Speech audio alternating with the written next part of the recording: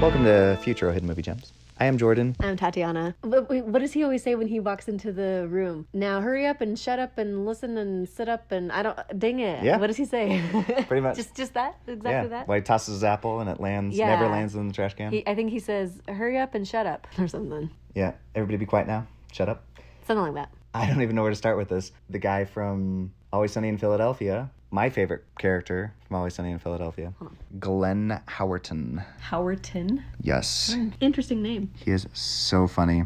So Jack Griffin in the show, he is my favorite character. He plays the psychopath. And he's just kind of a less intense character. Like, he's still just kind of just as selfish as he is in Always Sunny, but he's not quite the psychopath. You actually get to see that he does have a little bit of a heart throughout the show, and people try, and there's little moments where he gets to show that, which is really fun, because it kind of reminds me of House MD, where it's like, the whole series, you're like, he has a heart, but I think they show it better in AP Bio, and I like this a little bit better. It also has Patton Oswalt. Wait, am I saying his name right? Yeah, Patton Oswalt. It also has Paula Pell, and it also has those three ladies that play the teachers. Oh, we have to talk about yes, them. Steph, Mary, and Michelle. Their names are Lyric, Mary, and Jean, or Jane.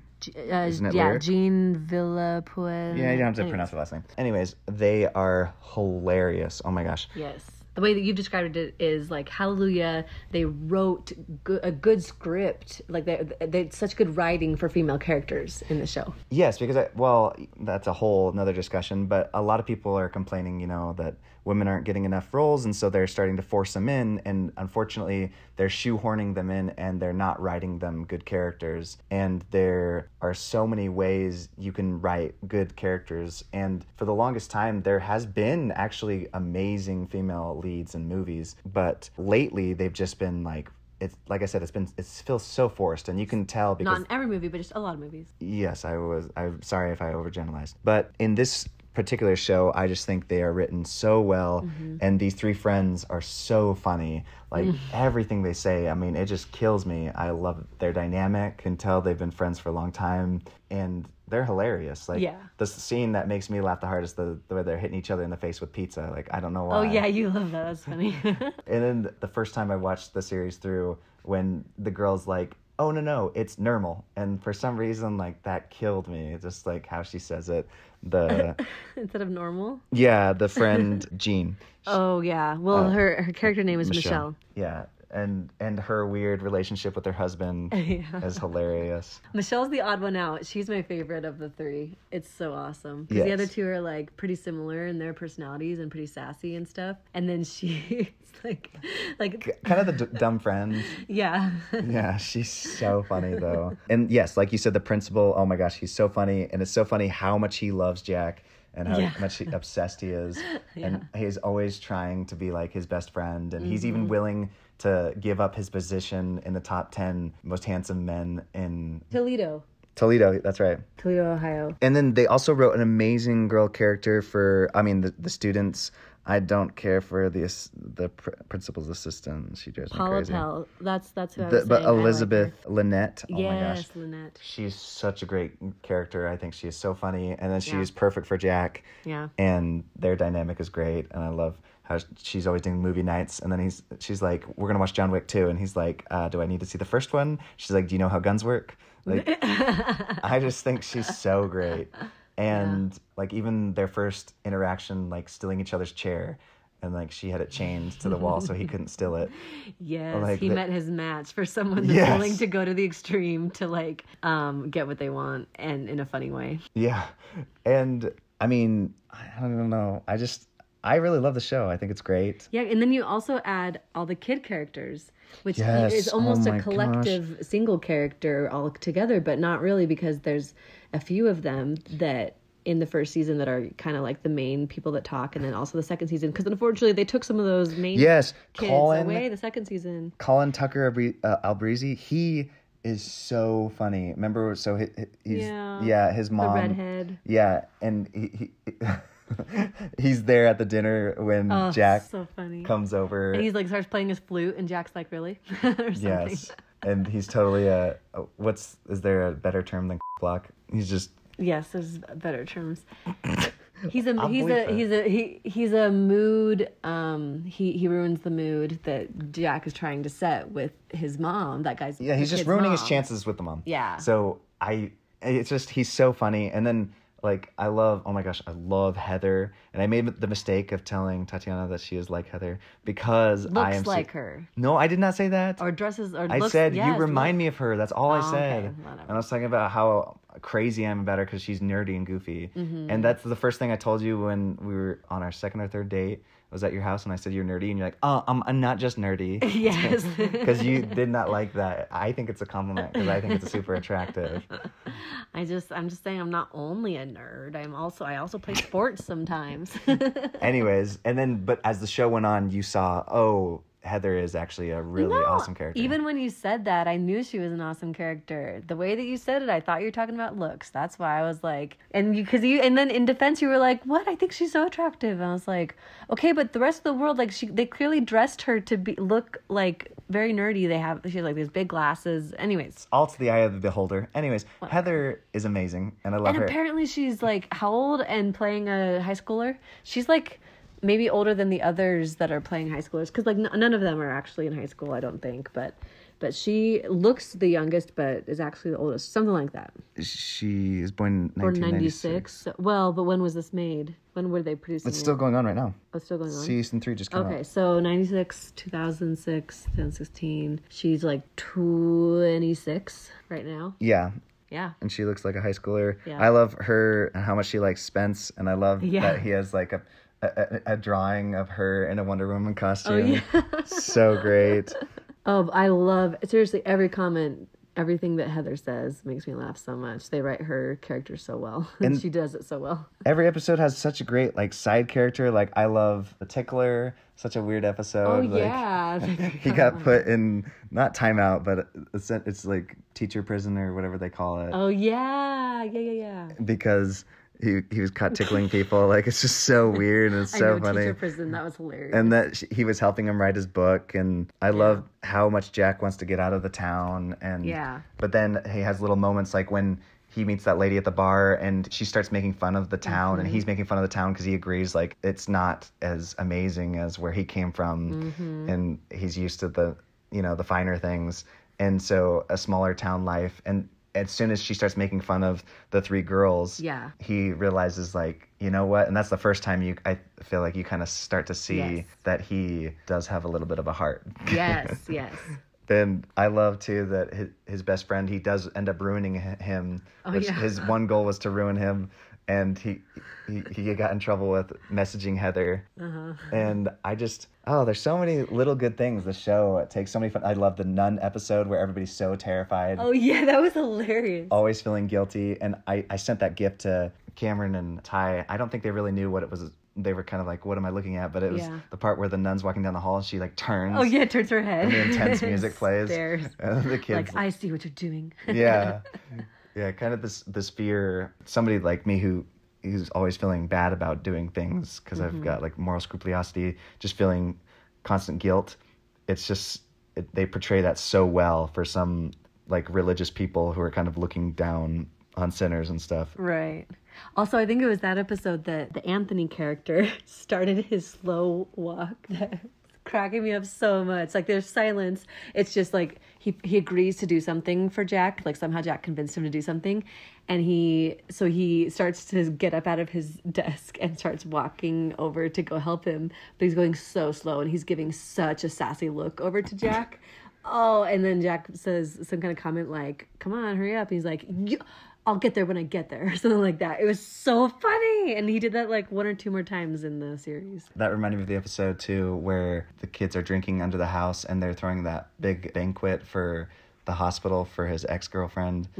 And he's trying to one-up his hospital, like, because she's dating somebody new. I can't remember their names, but they're like playing the piano, and then he comes down and sits next to him, starts playing. Oh, yeah, I forgot about that. They're both trying to one-up each other. So funny. Yeah, I love it. I love how like all his diabolical plans go awry, and he just, except for, like you said, ultimately he did get that friend's career ruined, but he ends up choosing the like. A lot of his stuff backfires, and I noticed you really love that. because you're like, oh, sweet justice. Well, I'm not like, it's just like, yes, good. That character needs to realize that those things don't work. Needs to humble himself and he does, a bit. and he learns, and starts making more consistently the good choices. And like, he's still like at the beginning of every episode, he's still like in his selfish mindset, but he just like eventually gets to a point where he always makes the right decision by the end of the episode. And to clarify, we've only seen the first 2 seasons. We haven't seen the 3rd season yet. Well, I did actually. I didn't finish it because I had just, it felt like, at least for the first 2 seasons, like there's moments in the first 2 seasons where the humor, I'm kind of like, okay, that's a little cheese and cringe. Yeah, for sure. But, which I don't mind, because there's so much funny stuff about it. It's like, not every joke is going to land for every person, because people have different taste in the humor. But I felt like suddenly that humor kind of became season 3. It was like, majority of it felt cringe humor. Yeah. And I was also going to mention really quick that Devin, he left from the first season. He was the Prince of Darkness. Yeah. Well, he was just, I just felt like had a good dynamic too with the bully. Yeah, I liked that. Yeah. That they with Dan. Used to be bully and bullied, and then they, just by sitting next to each other in class. Well, and Helen, the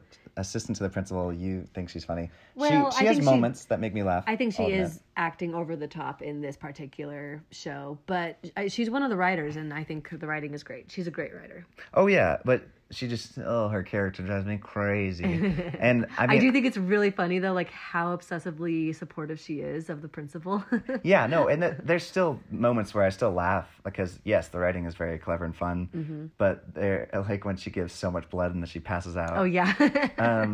And there's lots of great moments, but I just felt like they maybe gave her too much screen time in season 3 or something. Okay. Maybe. Yeah. I can't even remember. I just remember being, maybe I need to give it another shot. I'm willing to. Yeah, I want to watch it, so. Yeah, you can finish it and tell me if it's worth watching. Oh, okay. Sounds good. Love the show. Season 1 and 2 are solid, so I definitely recommend them. There is pretty off-color humor, though, so if that's too much. There's a lot of jokes. Oh, I see. Yeah. Yeah. Kind of. I mean, there's definitely, I've seen shows where there's more, for sure. Well, yes. I mean, obviously, we're about to talk about Uncut Gems, which has a ton. Not Uncut Gems, Righteous Gemstones. Oh my gosh, I keep calling it that. Or I keep calling it Unrighteous Gemstones. They may as well be. Oh, yeah, for sure. It's okay. funny. All right. Do we recommend it? Also, yes. I love just the whole premise of the show. Isn't that so hilarious that they call the show AP Biology or AP Bio? Oh, he never teaches it. And the whole time he never teaches it. He refuses. Well, it's kind of like The Office. Like the whole premise of like, oh, this professor, or not professor, this guy that comes in to be a high school teacher, and he has a Harvard degree, and he lost his job at Harvard or whatever he was doing, because he had a big, he majored in philosophy, and he just thinks so highly of himself, and he accepted this little job at a high school teaching biology. Well, he knows nothing about biology. Because he does know about biology. They kicked him out because he punched an old man. That's what it was, yeah.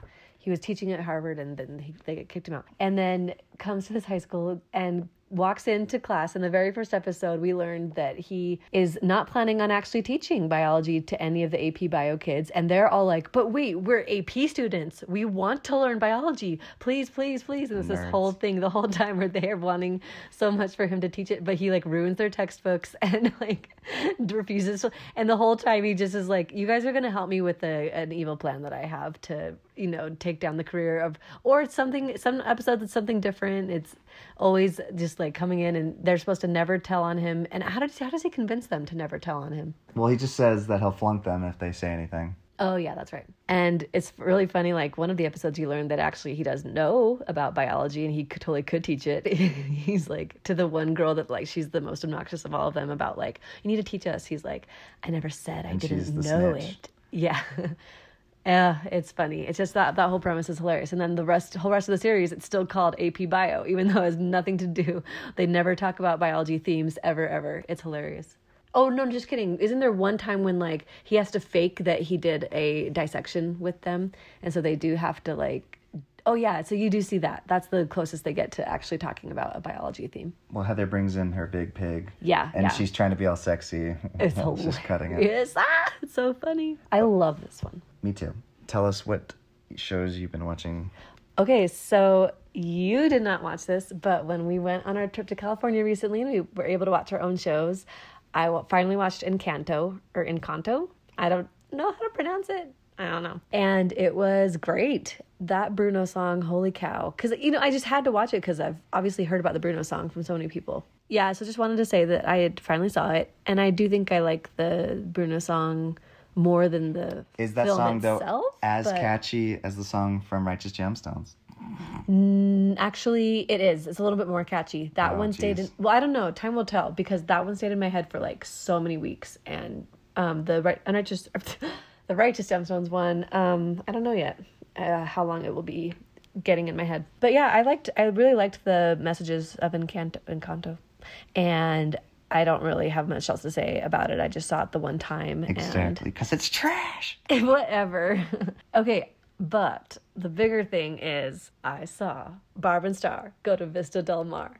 And Jordan refuses to watch it, and that's fine. I don't want him to because I want to live in my own little world where I just am so happy and enjoy it so much. It is perfect for me. It has Kristen Wiig. It has the characters that her and this other actress play. What's her name? Momono something. Can't believe you like it better than Bridesmaids, though. Oh yeah, I do like it better than Bridesmaids. It is hilarious to me. It is perfect for me, and I love just watching the two of them talk, and they're just hilarious. Like, they're these middle-aged women who just like are kind of oblivious to so many things, and they just get like so like chit-chatty, like not gossipy, just really chit-chatty, getting excited about the littlest things, and it's just really absurd. There's a lot of absurd humor and writing in it. And holy cow, I love it so much. I've rewatched it like maybe at least once, maybe twice. And Jordan laughs every time. He's like, he loves that I love it. But he's also like, oh my gosh, I can't believe we're watching that again.